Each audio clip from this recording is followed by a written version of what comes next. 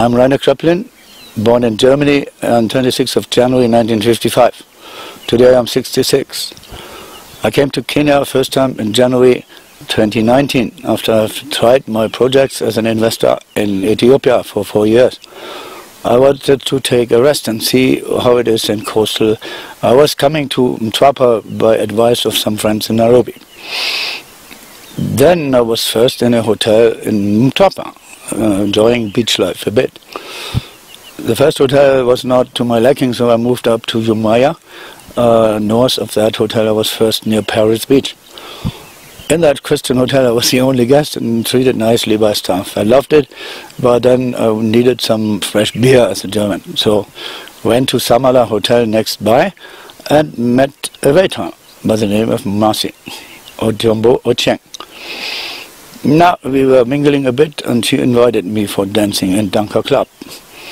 She left me, I had to go to Nairobi to meet my business partners and we only chatted for a long time before I came back in April 2019 to see what it really was. But we came along very nicely because prepared by chatting on WhatsApp, we knew each other quite well. She suggested to go for a weekend to Malindi. We set out to be spending a nice weekend, and I found a sign which says property to sell, a house to sell. In 2019, and we stayed for 1 week together, Masi and I, in that house. Approved it, and I was going to invest in it. Came back October 2019 to do the purchasing final. Now I'm a registered investor, as I own this house and leasehold, but it's a secure title, so I was very fine that I'm now a holder of this leasehold for 88 years. This is probably a bit more than my life expectation to come. So in that house we were always together, Masi and myself, and the development of our relationship was such that I saw her as a fiancée. I visited the family, all the family in Zaya, as she was Luo, and there we met the family. I met brothers and sisters and mother and father. Helped them out with giving money for a new house for brother George, and gave livestock to the family for giving them better life base. I bought a tank so that they did not take water from the borehole direct anymore, but could capture in a tank and easily improve their lives. So I was last time in Kenya, needed to go back to Germany on February 29 in 2020, after we had spent a week in Zanzibar for her Valentine's present. Then unfortunately COVID came and locked down airports, so I had to stay outside for a long time. We were in daily chats, and I was very trustful and faithful that she would be on my side. So I came back on the 29th of November and we set out to live in Malindi again. Usually in the morning I went for coffees in Osteria and came back later, and then we had breakfast together because he used to sleep a bit longer. We saw a few security issues in that compound of Harbour Quay cottages. And as I was appointed deputy director of that limited company, I cared. I sneaked out and found out the loopholes. Although there was security 24/7, my bicycle was stolen around the 4th of December. On December 6th, then I asked her, "Hey, did you see the bicycle was taken?" "Oh," she said, "I knew." I said, "What?" And I made a bit of a discussion about trusting when she doesn't tell me. She told me, yeah, she was following up herself to the village and so. But the bicycle was stolen. We reported to the security company. Then on December 10, my usual procedure, going to the coffee, came back at around 10:30 and found the house empty but locked as usual. All clothes is there, everything in the house, shoes, makeup and so, but Masi gone. I thought, hey, she's over for the beach walk, she will come. At about after lunchtime, about 1 p.m, I said, there is something wrong. She did not show up. So I talked to my friends in the compound, a good friend of hers, Stella, and asked, hey, did you see where she is? And so She was gone for not seen even. Nobody of security saw her going. So I said, okay, well, too early for a missing person report. As usually they say, wait. So I waited. Next day, on the Friday 11th, went to the local police station in Malindi, which is responsible, as I thought, and found that it's nice that there is the German flag as the color of the Kenyan police. Black, red, yellow. Felt very secure and talked to the people there, made a missing person report first. After some typical paperwork done, the two officers came with me to the house and wanted to see the scene, if I was lying or what. So they saw everything there. And suddenly somebody said, hey, what about the suitcase on the bed? I said, oh, this is just my suitcase. Pulled it out and saw, whoops, it was broken in two. My backpack, which was in there in locked state, was open, and the two envelopes with 20,000 euros each taken. The money to be paid for the house, and the contract to be signed on the 14th December, Monday, in that notary office we had appointed locally in Malindi. So I can only say she took 100% cash instead of 50% real estate to own. And she left me and is not seen since December 10th, 8:45 a.m. Last time online on WhatsApp. She took only 2 phones and all the clothes she had wearing. And that's it. Last time seen there. The security company had no clue. They didn't see her. She was obviously going out the security loopholes in Koriki, which is nearby. So I then continued to make another report, as they said, I needed to change the missing person into a crime case of theft. Police took all efforts. I gave all incidents, everything I had in data I gave them. And now after those months, I'm in despair. There is no sign of life. I went to the family myself, talked to father and mother. They even know nothing themselves. She never contacted. She was always in good terms with her sister, Angelina. Now we found that Angelina was arrested and taken to the police to be interrogated. Yet the police tells me they took Louisa for arrest, who is the mastermind of this plot. Louisa was the leader of the gang in Tapa, and I know that she was always hanging around with Louisa. We have video evidence that they mingled, and the landlord in Tapa even says every time she was picked up by... Now we are in March, and I have no sign of life of Mercy, and that she is still there. And no sign at all, and the money gone, and was security holds in Harbour Key Cottage Limited, and nobody saw her going. So I'm very concerned. The police promises to take her first by Christmas we have, then New Year's we have. No, they don't have no idea, and as they requested to pay some money to make the operations more efficient, and they follow up with Safaricom and phone data. Well, they are not making progress. And they say they, even 3 weeks ago, oh, we arrested Louisa. Yeah, it was not done. It was a lie. Well, who they arrested was Angelina, by name, her elder sister in Tapa. She's mother of 2 children. I was shocked that the mother of 2 children is taken to be arrested. And since February 20, I have no sign of her either. People tell me she was arrested, but the phone still held in the police. So by what legal terms can you do that? I'm not sure. She is innocent, I know. And I've known Angelina, her sister, since the beginning. I was in weekly chats, but now she's not there, so I'm in despair. Besides... Appeal to the government. This is basically my official appeal to government, because I have no means to find them. People tell me to go to some officials in Nairobi, but I'm a foreigner. I'm not knowing my way, so can please somebody take my hand? Even German embassy gives me the hint to go to a local lawyer, but the lawyer is not doing what I want. They say, file a case. Well, this can take 2 years. Now I need immediate help and protection because I'm threatened by my life.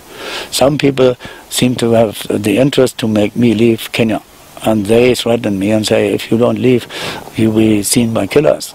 This is in my chat. Every day is psychoterror. Now I'm in despair, and I need the direct protection of higher forces. And I want to appeal to the Kenyan government to follow up. And I know that you are part of the United Nations Charter for Human Rights. I feel threatened here by people who not adhere to human rights at all. So give me a hint what to do. First, I need, for my peace of mind, whereabouts of Masi, who was my fiancée, and I trusted her and I loved her. Now the love is destroyed, my heart broken, and I'm emotionally touched that much that I will reconsider my investments in Kenya, which could be a factory for my irrigation pipes, subsoil, plus a recycling factory for tires for the raw material, in total maybe up to 5 million euros. I will find those investors. This is not a problem. Money is searching investments anytime. And I have the means to do it because I'm not liquid, I'm fluent in English. I talk better English than my mother tongue German now. Well, it seems to be a standard case that people are robbed. And we even made jokes of the case which was in the press in 2019. A married couple where the black lady killed her husband, and they found the remains in a septic tank. Was in the press, and we made jokes about it, and I told Mercy, because I'm pretty much old compared to her age, so when will you put me in a septic tank? And she said jokingly, never be committing to the end of your life. I said, better not, because hey, I'm 66 and yes, I was 65. I said 10 years maybe, and then you may go. And I was committed for her to improve her life such that she could be independent and walk anytime when she wanted. Well, we set out that she had a high school degree and I paid for her certificate so that she could start studies at the university. It should have started on January, and what the topic was, it was agriculture. So it would match that her capabilities would be useful for my activities in investment, irrigation. Now. And there is other cases, not only that PR case, just recently it was Kisumu. And there was a German who was married also here in business to a local person, and then he was taken to prison, and they repossessed the whole house of theirs into the hand of a black lady. And now he's in despair, sitting alone. Yeah, the guy's even older than me, is a German. I talked to him 2 weeks ago. So I'm not the only one. Do you feel I know who owns Samala Hotel. This is Mr. Governor Sonko. He was bailed out 2 weeks ago for the paying of 2 million shillings. She broke my heart. I was committed to the whole family, and now everybody agrees you can only kill the dog. It cannot be re-educated. What she did, in fact, she spoiled her own life, because there is no, you took over from a waiter position at Sonko's hotel, as he did not pay the monthly of 10,000 even. I doubled it and always paid on time. You hate or you love, and you decide. I decided for love, she decided for hate. Sorry to say that. And I was 24 years at Intel Corporation in marketing, and I introduced technologies like Bluetooth, HDMI, and so on, to be working for them for 24 years of my life. I found a blue book which says Internet, no, but Ethernet specification. 30% by... And Intel is not doing a good PR job for being acknowledged for what they do, and did. USB is on every phone. Take a sip, take a sip. Bluetooth is actually the English translation of Blood Hunt, a Danish king 13th technology by Ericsson, who made the base technology in Sweden, and that's why it is Bluetooth today, Blood Hunt. I made a promotional effort with t-shirts. I ironed to your phone, and the car is there as a standard. Intel set standard for the industry, PCI, HDMI. Upstairs. Should I come with my mask? I guess so, yeah. So that it's cutting over to the set there. But I know what that is, my friend. I've been there in TV studios before.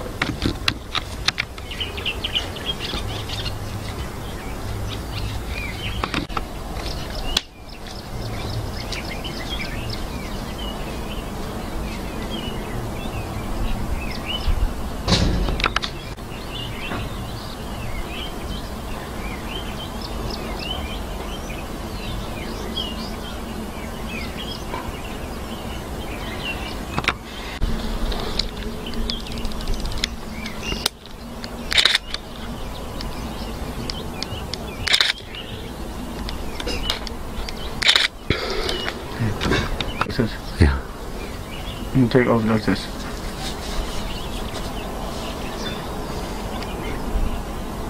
served by a waiter named Masi Adiombo Ocheng. And she was nice, and we talked a bit, and after the second or third year time I was there, she asked me if I was at age 14, so I agreed to go with her to the Danka Club in Tapa, and we had a nice time. I found she had an old phone being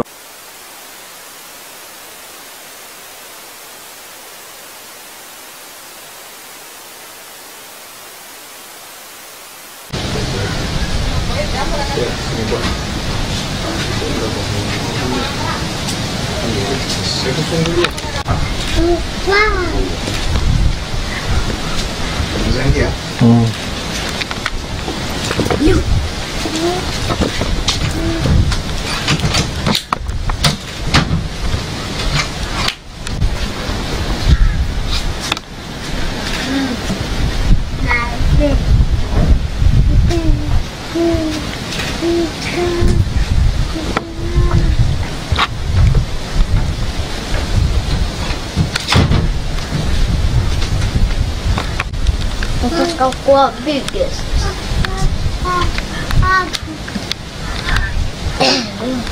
Awesome.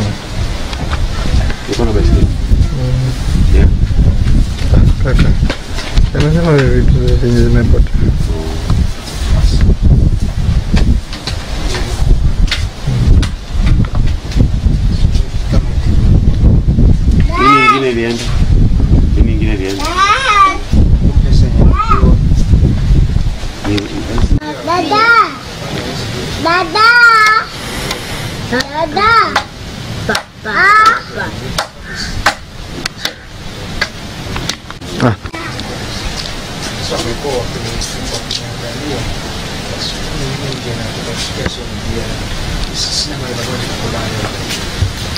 Chukua mtoto msikayo.